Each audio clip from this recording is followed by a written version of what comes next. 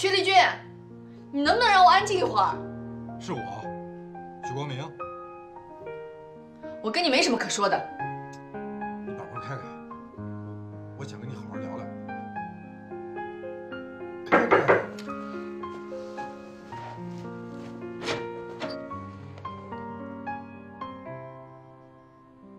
你有什么事儿？你有多久没见过婷婷了？你不想知道婷婷怎么样了吗？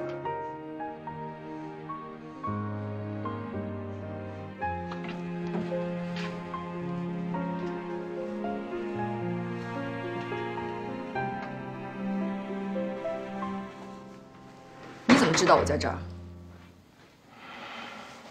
我还想问你，为什么跑这儿来了呢？你管得着吗？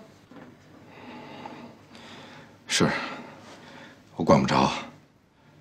可如果我早知道你在这儿，我根本就不会跑这儿来。你说这些有意义吗？你是以为我会吃醋还是怎么着？如果你真的能像你说的这么放得下，那最好不过。听说你要结婚了？谁说的？我刚才在想，我们认识都10年了，这10年一眨眼就过去了，过得飞快的。哎，你说我是不是要提醒那个姑娘，让她小心一点，小心10年后再冒出来一个小四，把她的位置给顶替了？哦，对了，我还应该提醒她，告诉她许光明是个多么有情有义的男人，跟着他是多么的幸福和幸运。虽然咱俩离婚了，但我一直以来我特别希望，咱们俩能有一个正常的关系。是，离婚的事儿，就算是我全错了，但毕竟已经过去了。咱们俩难道说就不能像一对和平分手的夫妻一样，给彼此留一份宽容的余地？哪怕是为了婷婷。为了婷婷，婷婷怎么了？婷婷现在挺好的。我跟以前不一样了，我现在能挣钱，经常给婷婷寄钱。我告诉你，许光明，就算是没有你，我们母女也比原来过得好。婷婷的问题根本就不是缺钱的问题，这点咱俩都非常清楚。从你走了以后，婷婷很少说话。我想说的是，妈岁数越来越大了，身体也越来越不好。你少假惺惺的，我妈身体好得很。你就是在忽悠我，不就是为了把婷婷抢走吗？等我在这儿挣了钱，我要买个大房子，把婷婷和我妈接过来，离你们都远远的。丁雪，我原以为你在外边漂了一段时间，会比以前成熟一些了。看来我错了。当然了，你当然错了，你一直都是错的，你就没有做过一件对的事情。丁雪，你怎么？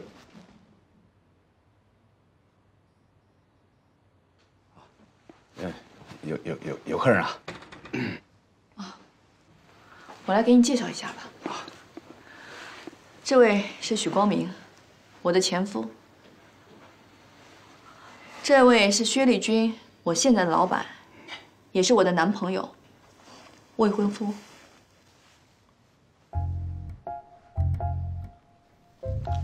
哎呀，这见面太突然了。经常听丁雪提到你，没想到在这儿见面了。你好，薛丽君。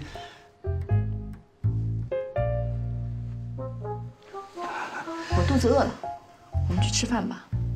要不你也一起？对，一起吧。我听说这家酒店的龙虾不错，是从澳洲直接空运来的，特别新鲜。他乡难得相见，是种缘分。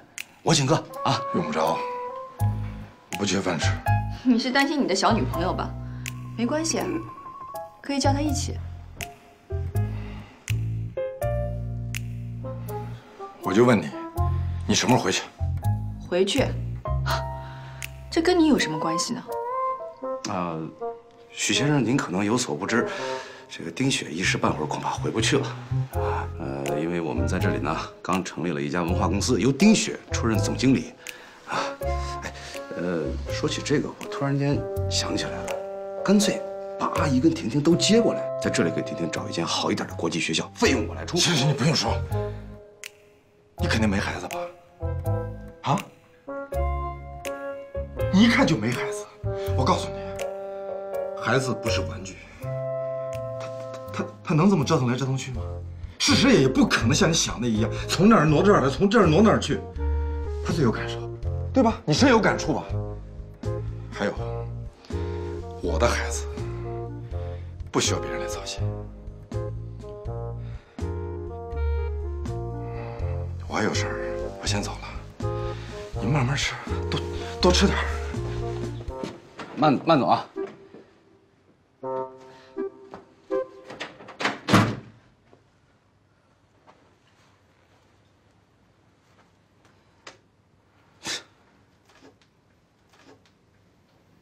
你笑什么？啊，没什么。你休息吧，我去改一下节目单，不想唱别唱。等会儿，你别扯别的，你在笑什么？你是不是觉得我很可笑啊？没觉得您可笑，就是觉得我挺可笑的。你什么意思啊？你不觉得我挺可笑吗？你别跟我拐弯抹角的，有话直说。我现在知道了，你始终下不了决心跟我在一起，就是你心里还……我放不下他，我连杀他的心都有了。有多少恨就有多少爱。胡说八道什么呀你？行，我不想听你说了。旁观者清。什么旁观者清啊？行了，你少跟我说乱七八糟的。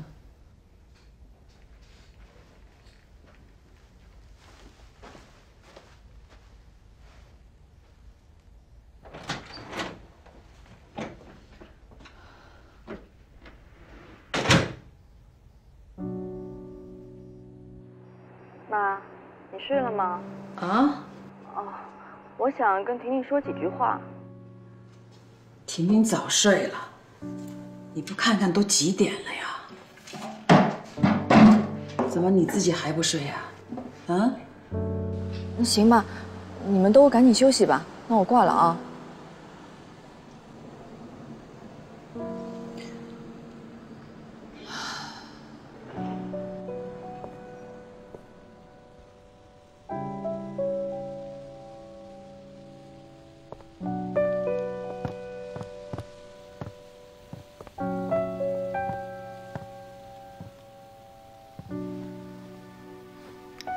谢谢。别走，陪我一会儿吧。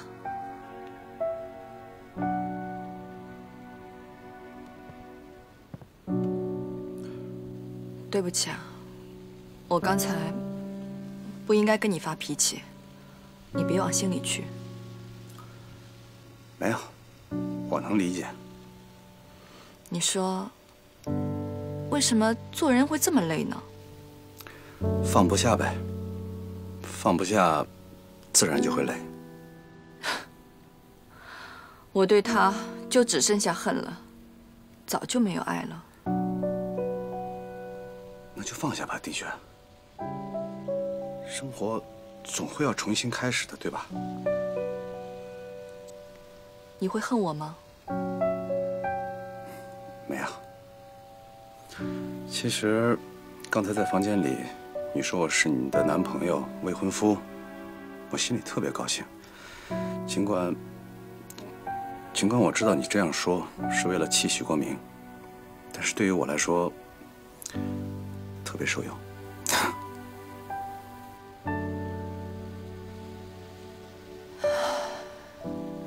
看来我是应该重新开始了。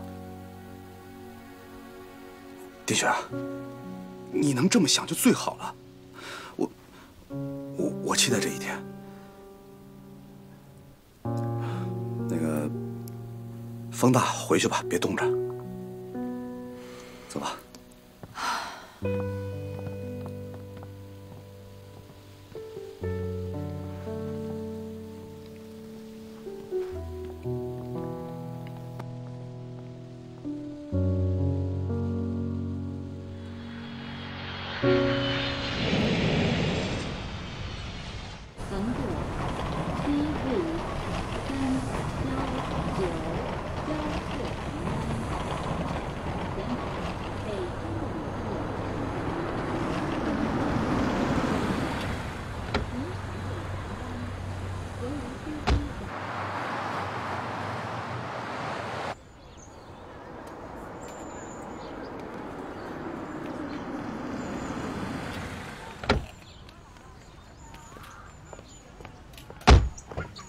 谢谢啊。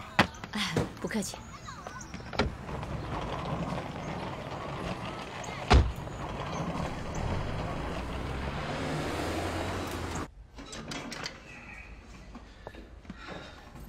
爸。哎呦，方明回来了啊。你怎么吃上泡面了？啊，泡面方便。我妈呢？嗯，她没给您做饭，她去哪儿了？光明啊，我跟你说个事儿，你可千万别着急。怎么了？是不是婷婷出什么事儿了？不，婷婷挺好，是你妈。你妈她住院了。住院了？她怎么回事啊？前几天吧，觉得心脏不太好，到医院一看，人家大夫让她住院观察几天。那你赶紧带我去看一下。哎。爸，啊，这么大的事儿，电话里你为什么也不跟我说一声啊？哎呀，这不是怕你着急吗？走走走。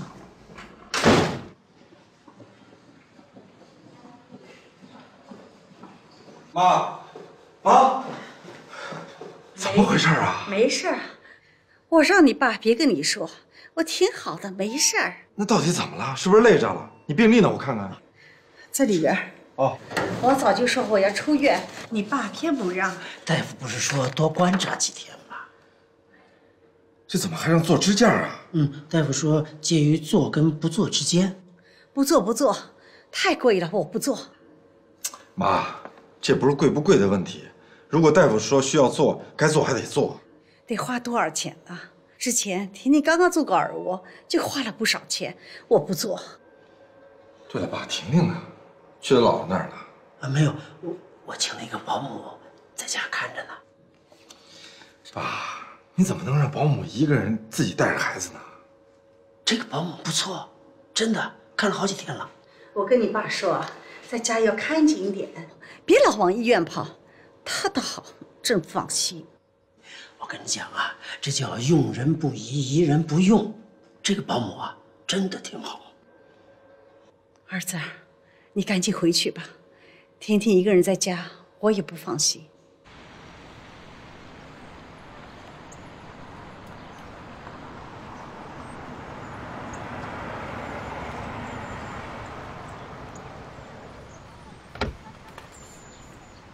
啊，喂。哦，你们已经回来了，哈哈，好，没事吧？哎，啊，我们也回来了，马上上楼。哎，好嘞，哎，一会儿见。你看我说吧，人家买完菜已经跟婷婷上楼了。你爸爸活了这么大岁数，好人坏人我还能看不出来吗？哎，好。婷婷啊，婷婷，看谁来了？哎，想爸爸没有啊？老齐啊，老齐，你看谁来了？来，哎呀，又全洗了。好，我给你介绍一下，我儿子来了。哎，老齐，我给你介绍一下，这是我儿子，光明。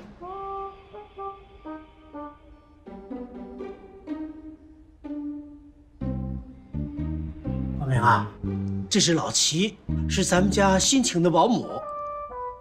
哦。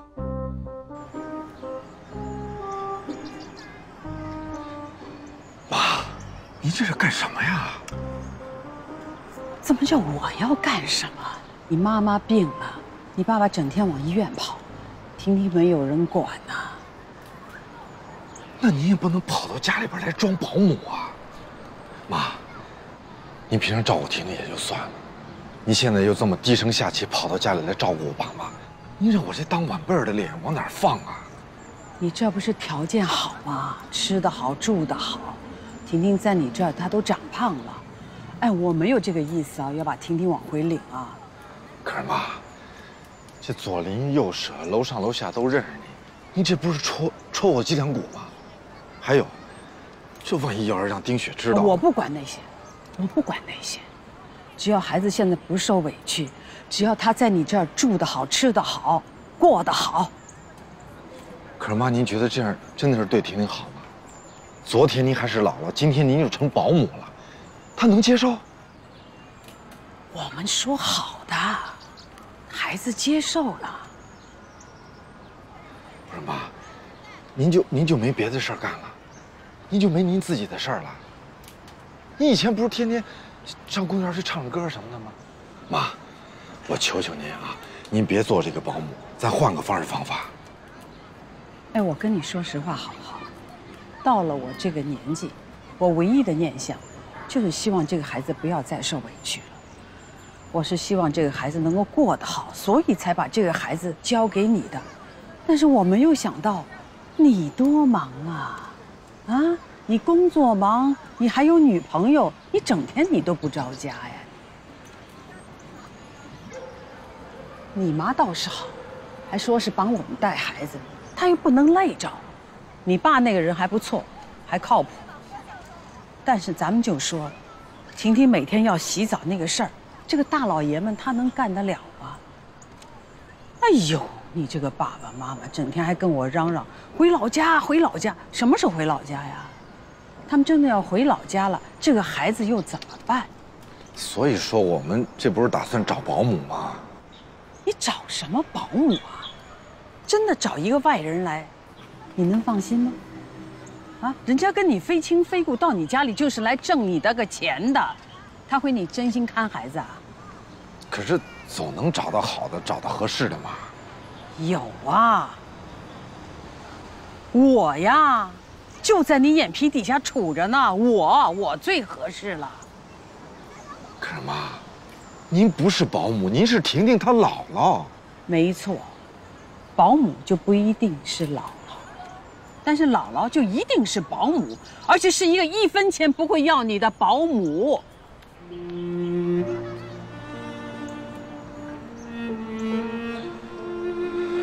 是，妈，您说的对，这个道理我也明白，可咱还是不能这么做。您就踏踏实实的、好好的做您的姥姥，行不行？我好想踏踏实实的做一个姥姥，但是，一旦你爸爸妈妈知道了我是谁，他们还能容我成天在你家里待着呀？妈，哎。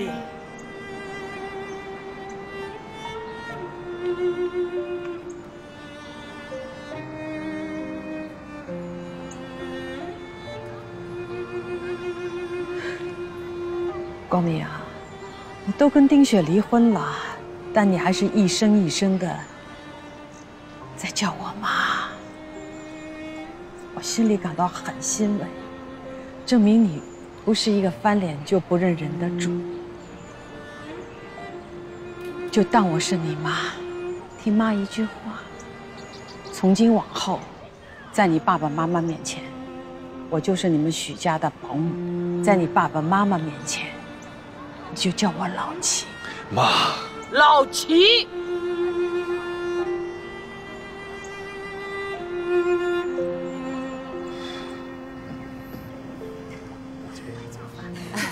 哎，你好，出去呀？买菜去啊？买点菜啊。哎，走啊！闲了也不是，大了也不是的，就是。大梅，哎呦，你干嘛呢？吓我一跳，还以为打劫的呢。哎呦，谁打劫你呀？你身上能有几个钱呢？什么事儿？快说，还得回家做饭呢。哎，知道吗？齐淑兰出事儿了。出事儿了？出什么事儿了？你真不知道啊？说不说？不说拉倒。哎，你跟他关系这么近，你真不知道？明白了，想从我嘴里套话。我告诉你，长舌头，老秦的事我都知道，但就不告诉你，急死你！哎，他当保姆的事你也知道？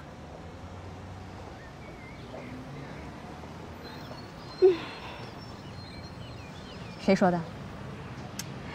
别以为呀，这世界上只有你一个聪明人。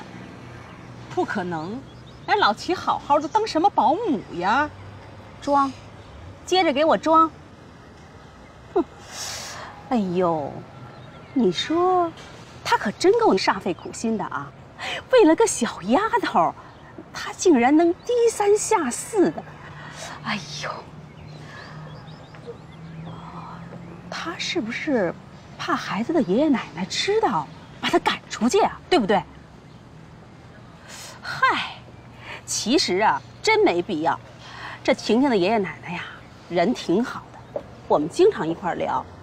他们有什么不知道的呢，也问我，我呢也愿意告诉他们。哎呀，你说我是该说呢，还是不说呢？你有什么打算就直说。我可以帮你转告老齐。哎，就是聪明人，一点就透。哎呀，每天朝9晚5，跟上班一样。可不嘛，刚在那边给他们弄了晚饭才回来的。大梅，对不起，上次我态度不好，别放在心上啊。嗨，我要往心里去，还能坐这儿啊？哎。你去当保姆的事儿，除了我跟老康，还有谁知道啊？没有啊，就你们俩知道啊。再说每一次我带着婷婷出去都小心翼翼的，但是我跟你讲，许光明回来了，瞒也瞒不过了。那光明回来了怎么说啊？同意吗？他倒也没说同意，也没说不同意，但现在呢？我们是达成了一个共识，他暂时不会揭穿我是婷婷她姥姥。哎呀，其实啊，你懂的呀。我在他们家里帮他干，对他是最有利的。他妈妈在医院里生病，他爸爸都忙不过来。你想，他把这一个家，他托给谁，他心里放心啊？也就托给我管，他放得下心。再说我这个保姆也不要钱的。是，许光明这边肯定能帮你瞒着。婷婷呢？婷婷现在呢是麻烦了一点点，但是我想总归会有办法的吧。哎，老秦，你是暂时这样呢，还是打算一直这样下去？这个嘛，这我还真没有想过。我只是想这个孩子，很快他就要开学了。再说。许光明他爸爸妈妈总归要回去的吧？还有丁雪知道吗？哎呦，拜托，拜托，拜托！我女儿那个脾气你是知道的，你千万不能给她打电话告诉她的啊！哎呀，我哪能告诉她呢？就是她问我，我也不能说呀。那就对了。不过呀，我觉得你这事儿还是瞒不住。瞒不住？为什么？有一个人的嘴你拦不住。谁？长舌头。为什么呢？他就是一直在盯着你。今天上午拦着我呀，一顿云山雾罩，转来转去，拐弯抹角，最后说到了这事儿上。不知道他是怎么知道的，就奇了怪了。反正那个意思就是，不给点好处，就满世界给你嚷嚷去。他有什么好处啊？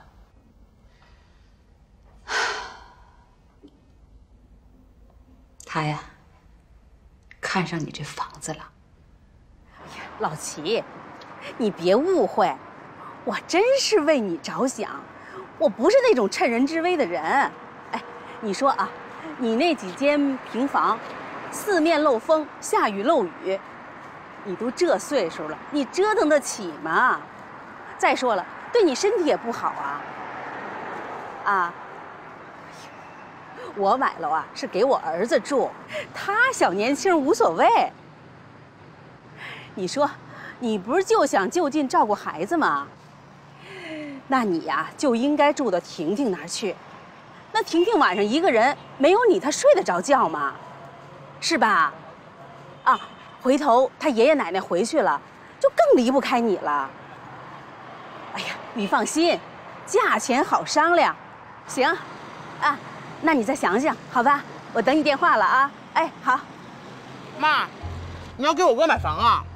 啊，他老跟我这儿念叨，你说我上哪儿给他弄房子呀？这不正好逮个机会。妈，就我哥那人，你以为他会住这平房啊？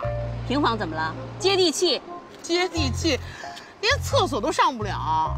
接地气，您瞎忙活了您。哎，你还以为我真给他买房呢？那怎么了？哎呦，老天爷呀！我一世英名，怎么生了你们哥俩这一对糊涂蛋呢？妈，怎么了？实话告诉你啊，据居委会内部消息，齐淑兰住的那片啊要拆迁了。拆迁？拆迁懂吗？等正式通知一下来呀，齐淑兰那几间破平房啊，能换一套大3居。大3居？妈，你也太牛了！学着点吧啊！哎，妈，你那房是给我还是给我哥呀？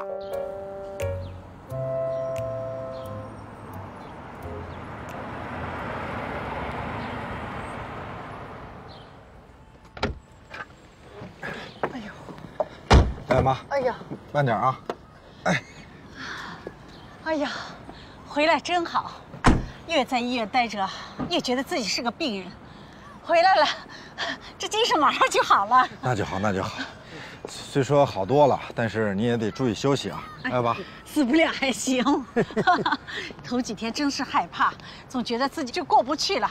你爸跟我说啊，咱们虽然见了孙女了，可还没见过孙子呢。孙子没见，我就走了，不是太冤枉了吗？妈，您说什么呢？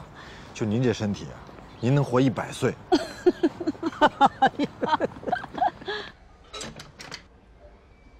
哎呀，到家了，还是家里好啊。哎呀，我以为我不在家，这个家里啊就成了出没了。哎呀，还不错，挺干净啊。你以为呢？这个啊，多亏了人家那个保姆老齐。老齐？嗯。哎，老齐人呢？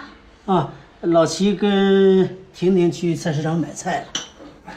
我跟你讲啊，这个老齐啊还真是不错，比以前那个保姆那不知强多少，一个天上一个地下。你算了吧，之前那个保姆，你头一天不是也说好吗？结果呢？人家说他2句好话，给他快点迷昏他。你看他自己都不知道自己姓谁了。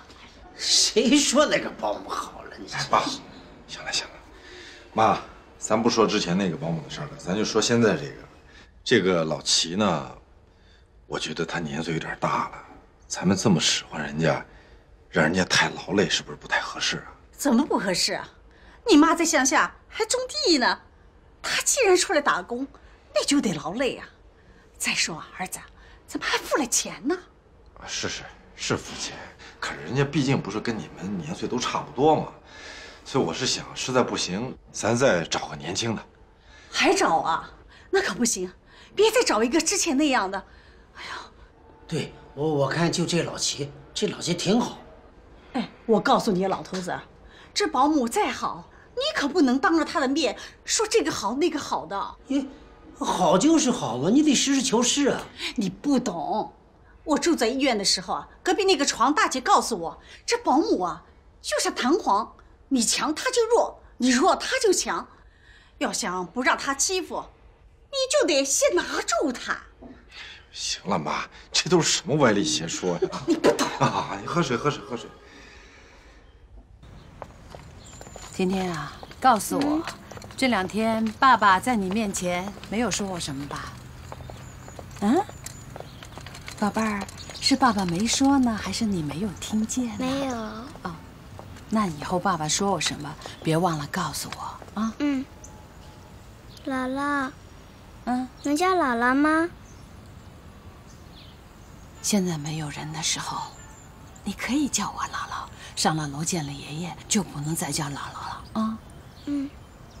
来，亲一个。好孩子，小主人带路吧。嗯。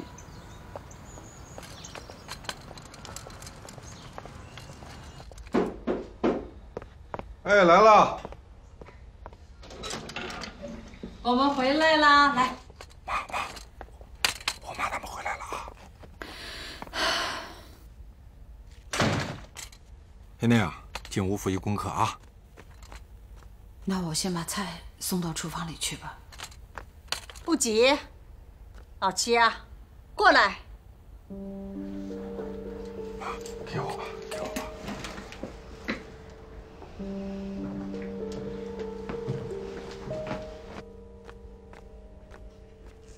来来来，先坐下。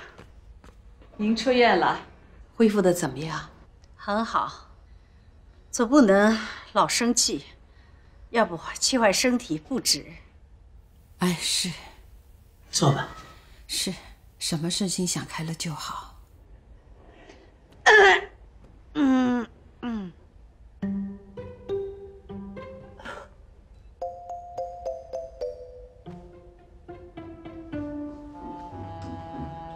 老齐啊，这2天你特别辛苦啊。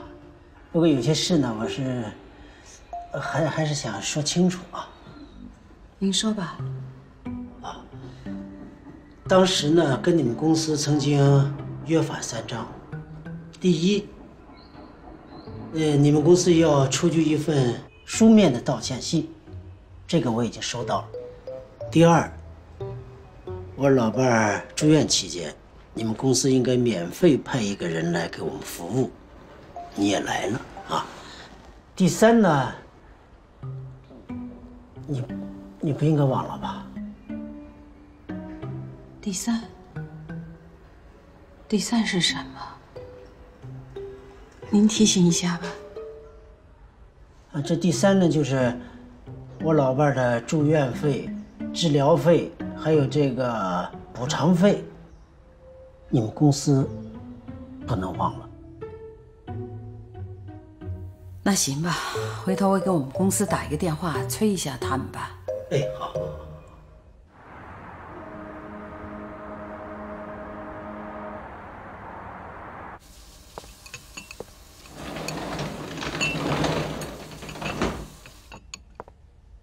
是我妈。什么事？你打算什么时候走？我做完了晚饭，我马上就走啊。我不是说这个，我是说您就想一直在家里当保姆当下去了吗？让我再想想吧。没什么好想的。难道说您真的还想拿出这几万块钱来背这个黑锅吗？再说你有家，总归会有办法。有什么办法呀？你就算把这个钱拿出来，你能对付几天？天天早晚会露馅的。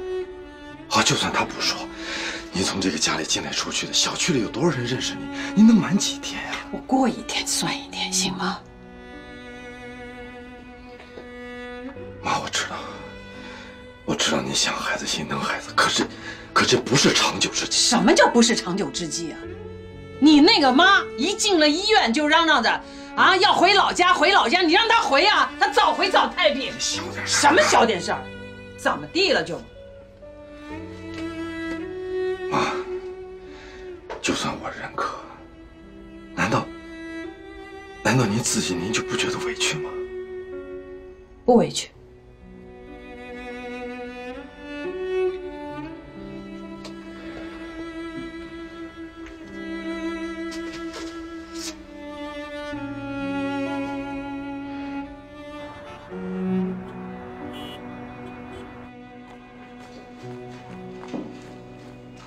水果削好了。许妈妈，厨房我也收拾好了，如果没有什么事情的话，那我就准备下班了。老七啊，先别急着走，一会儿我有话跟你说，你先到房间去收拾收拾。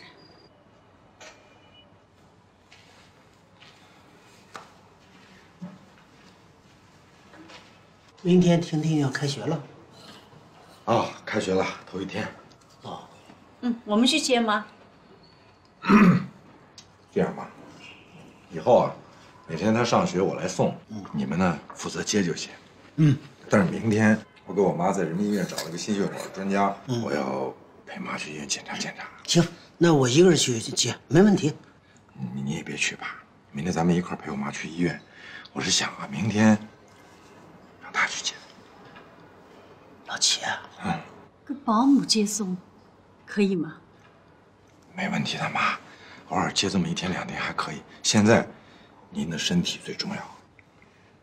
老头子，你看，我们本来是到儿子家来，是帮儿子忙的，可是什么都帮不上，还拖光明的腿。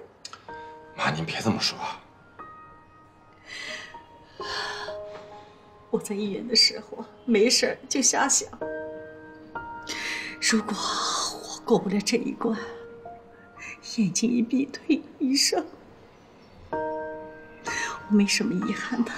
可是我真想，我想老头子，想儿子，还想婷婷。我想来想去，不甘心。你呀，千万得想开，啊！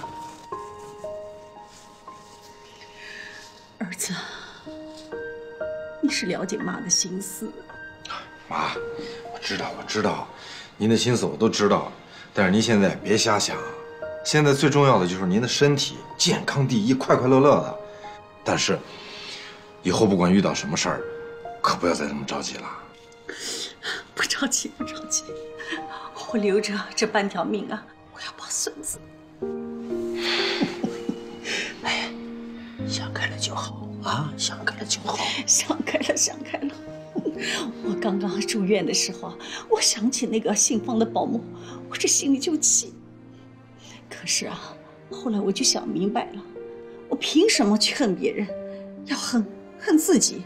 万事啊，要在自己身上找原因，自己硬了，别人才不敢欺负你。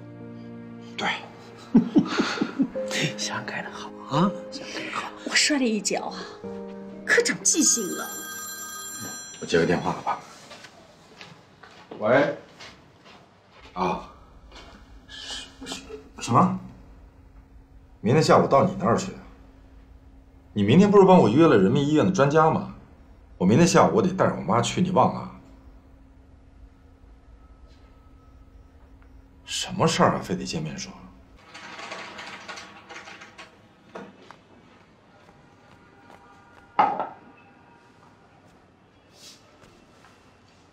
老七呀，我把丑话说在前头，你到我们家来做保姆，我们双手欢迎。但家里的规矩不能破。是的。头一条，手脚要干净。咱穷不怕，但人穷志不能短。这请您放心吧。第二条，要有眼力劲儿。我们家呢也没有多少活儿，但你眼里得有活儿，不能像之前那个姓方的，把自己当成少奶奶。我肯定不会的。第三，不但要会干活儿，还得学会干活儿，要多学多看，不能少卖力气。这我可以的。你行吗？啊？你自我感觉也太好了吧？那我身上有什么令你不满意的地方？您说呀。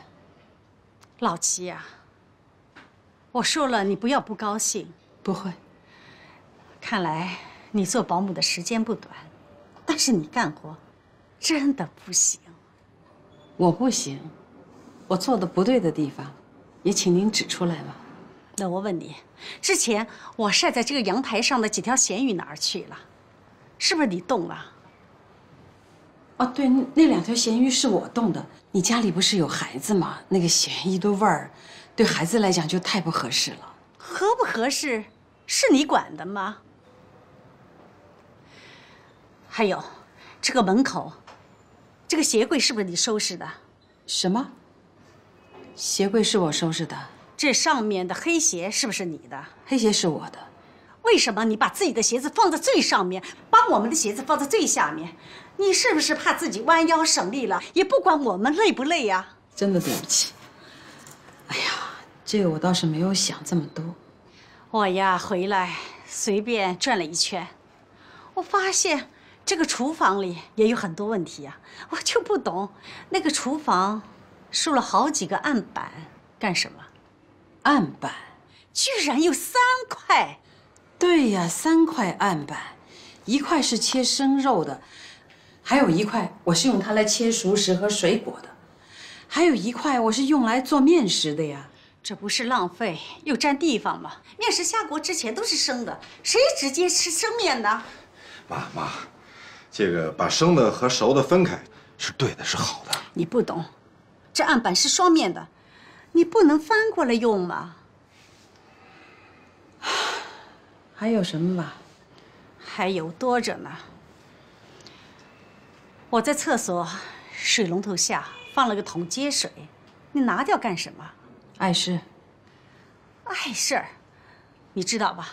我接水是冲厕所的，那水龙头慢慢的滴，慢慢的滴，是不走水表的。你知道，这样1个月要省多少钱吗？丢人！丢什么人呢？省1分就1分。你到超市少1分钱，人家给你东西吗？哎呀，行了，妈。还有啊，你给孩子做鱼的时候啊，把鱼刺儿给剔了。但是你家的孩子他自己已经会吐刺了。他才6岁，他要是鱼骨头卡在喉咙里怎么办？反正不是你的孙女。他是。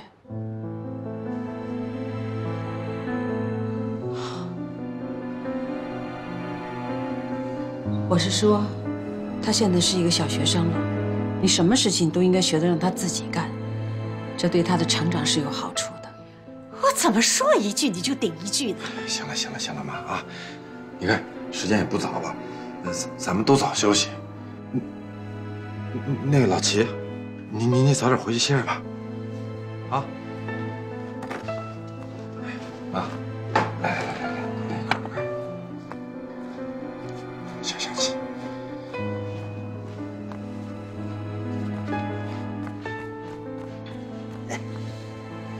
我说，你对个保姆弄那么多规矩干什么呢？你懂什么？要拿住他，你知道吧？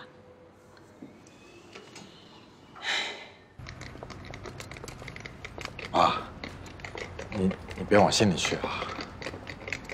不会。对了，妈，前几天我去滨城见到小雪了。哦。她交了个新的男朋友。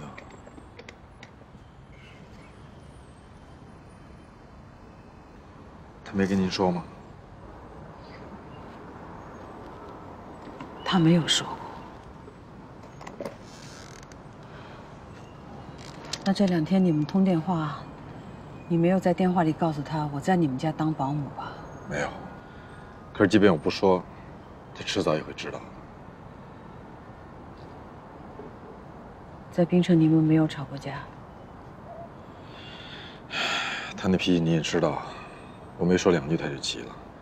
但这也没关系，我现在主要担心，一旦他知道了您跑到家里来做这个保姆，他还不得跟我吵翻个天啊！但是你问问你自己，你们照顾得过来吗？你看看你妈妈现在那个样子，你的工作又那么忙，总不见得真的在外头找个人进来帮忙吧？你就说明天，你爸爸就要陪着你妈妈到医院去，婷婷接和送，这总得有人来管吧？是啊，所以我这不是在想办法吗？你想什么办法？你不会说让小李来帮忙吧？他自己倒是说愿意，他说他也挺喜欢婷婷的。如果家里忙不过来的时候，他倒是愿意去接接送送。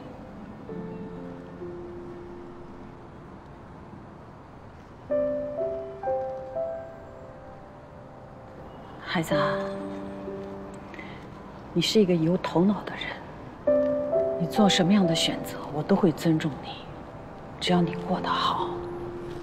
再说了，你跟小雪都分开那么久了，你做什么也是应该的。但就是你跟小李这一件事情，你得自己好好的跟婷婷说一说，让她接受。我知道了，妈。又起风了，我得走了。大妈，这2天您去市场买菜的时候，你买点好的，给婷婷买条石斑鱼吃吃。哎呀，孩子，妈有钱，妈自己的退休工资花都花不完，快上去吧。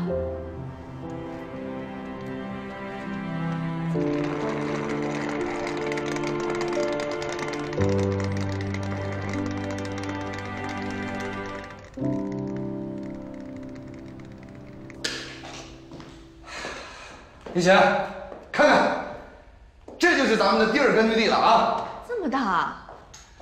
我给你介绍一下啊，你看，这里呢是一间卧室，然后里边还有2间卧室，这里呢是厨房，这样呢吃住办公都在一起，方便的。好，哎呀，李雪，这就是咱们的营业执照。看见没有？法定代表人薛丽君。啊，对了，这么好的公寓，租金一定很贵吧？那当然了，这是咱们公司的门面，含糊不得。哎呀，过几天再去买些高档的家具，把公司好好的布置一下。好，丽雪，这你拿着。明天啊，去商场买几身高档点的衣服，然后再印2盒名片。记着啊，我是董事长，你是总经理。然后一会儿我就带你去见王总跟赵总。赵总，不是王总吗？怎么多了个赵总啊？嗨，忘了告诉你了，这个赵总啊是王总的朋友，当地的土豪，非常有实力。啊，今天晚上就是他请客。那是不是得喝酒啊？我今天身体不太舒服，能不能不去啊？当然不能了。那人家赵总点名请的是你，我就是一个陪衬，你说你不去能行吗？点名请我跟他认识吗？你不认识他，但是他知道你7年前青歌赛他就知道你，并且几年前省里有个什么文艺汇演，他就是赞助商。哎，我告诉你啊，这个赵总啊是你的铁杆粉丝。那人家赵总点名请的是你，我就是一个陪衬，你说你不去能行吗？点名请我跟他认识吗？你不认识他，他认识你。7年前的青歌赛他就知道你，并且几年前省里有个什么文艺汇演，他就是赞助商。哎，我告诉你啊，这个赵总啊是你的铁杆粉丝。还有这事儿啊？哎呀，李雪，时间差不多了，咱们呀赶紧过去，别让人家等咱们。啊，走。走了，回头再看。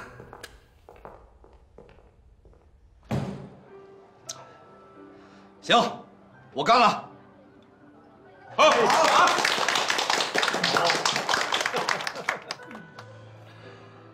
敬杯酒啊！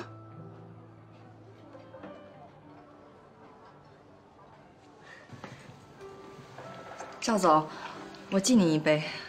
哎呀，我真是有点喝多了。不过，丁老师敬酒啊，我得喝。来。哎，雪儿，没事吧？赶紧来擦擦来，来，来。走开，少在那儿假惺惺的。对不起啊，你别生气。这以后啊，场面上的事情你别那么实在，应付一下就完了。你倒好，一杯一杯的干。谁非逼我来的？我说我不舒服，你非让我来。我这不是也没有办法吗？人赵总请的是你。哎，李雪，这个赵总啊是富豪榜上的人物，他的生意啊房地产、进出口贸易，最重要的是，他现在也想赶时髦，进军文化产业。冰雪，你知道吗？如果在槟城，咱们有这样的财神爷照顾，那以后的事情都好说了。那你就把我往前推啊！其实也喝多了。你喝了吗？你喝多少？你想啊，那我倒是想喝，那人家待见我吗？这敬重的是你，是不是？啊，别生气了啊！少废话，我难受死了，快送我回家。我扶着你。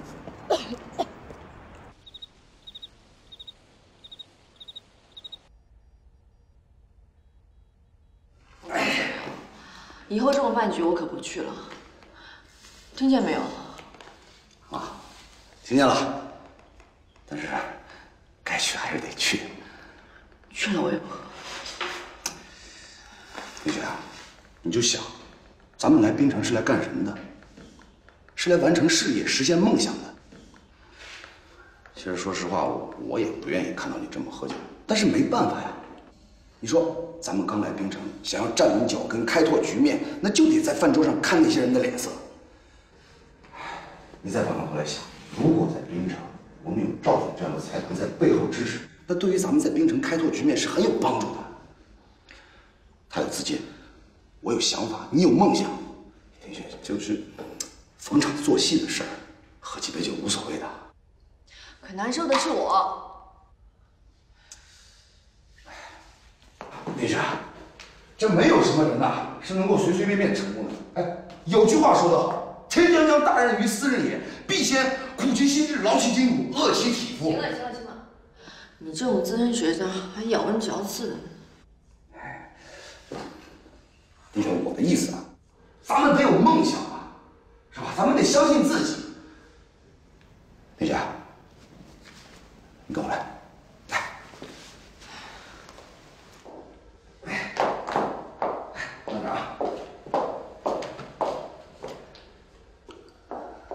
一姐，你看这个城市灯火辉煌，到处都充满着机遇。这些机遇啊，无时无刻不在等着我们。我相信，只要我们坚持，一定能有一个辉煌的未来。说实话，丁雪，我等这一天等得太久太久了，今天它终于到了。从现在开始，咱们就从这里踏入槟城，踏入理想，踏向未来，踏出一条金光大道来。走啊！你走下去，我看摔不死你。当然了，前路坎坷，我刚才也说，没有什么人是能够随随便便成功的。但是马云还说了呢，梦想总得有吧？万一成功了呢？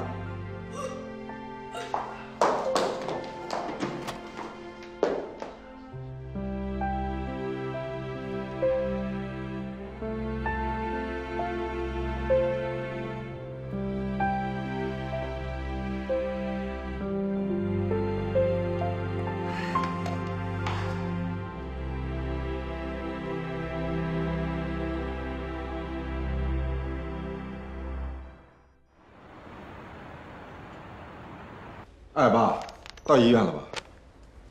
啊，找到专家了没有？好，那有什么事儿的话，你随时给我打电话。好，联系上专家了？联系上了。这事还真得谢谢你，还跟我客气上。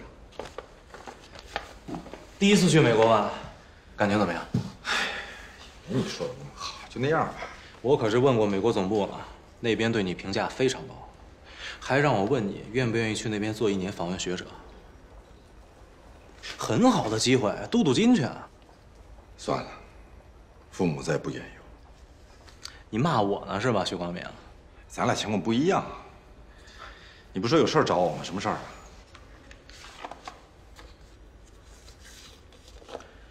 听说你从美国回来，先去了趟槟城。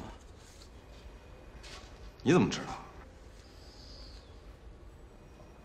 哦，一个朋友约我说过去玩2天，去了之后才知道挺无聊的。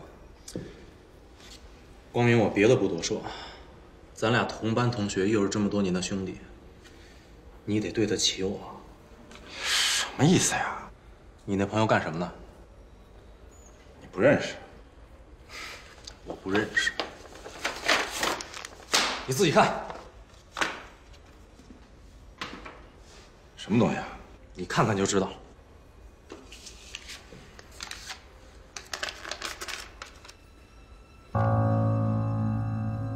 眼熟吗？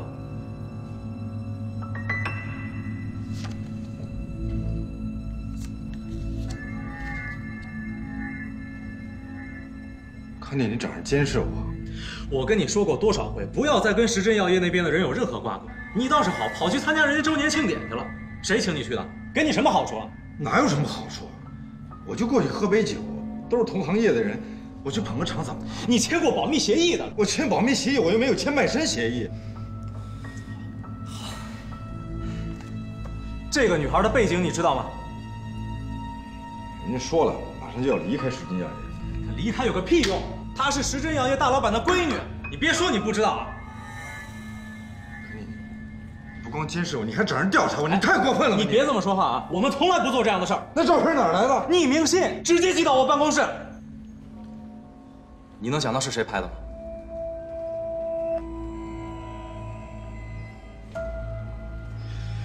许光明，你给我听清楚啊！这件事儿我压下来根本没有用，信能寄到我办公室，也能寄给你们所长，甚至寄到我美国总部去。你现在只有2个选择，要不跟这个女孩一刀两断，上面查下来我替你扛着；要不你出局。什么？我出局？我们会全面接管你的项目，也会从你项目组里抽掉骨干。反正你不能再参与了。那是我的心血，那是我的心血，你们不能这么干！你以为我想这样？鱼与熊掌不可兼得，要不然你的心血全都让你自己给毁了。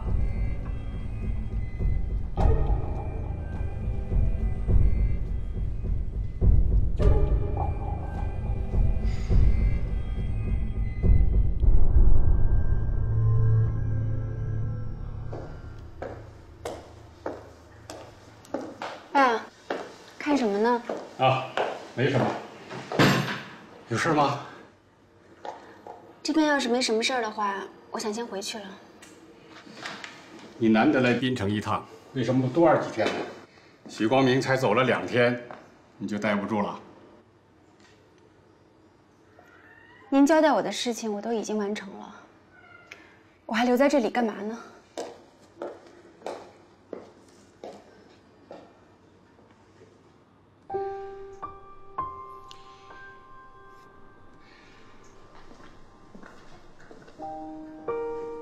小梦啊，我知道你对爸爸有想法，爸爸心里对你也一直很愧疚。自从跟你妈妈离婚之后，我确实没有尽到一个父亲应尽的责任。现在呢，又让你干一些个违背你心愿的事情。可是爸爸实在是……这些话你就不用说了吧？你现在说这些还有意义吗？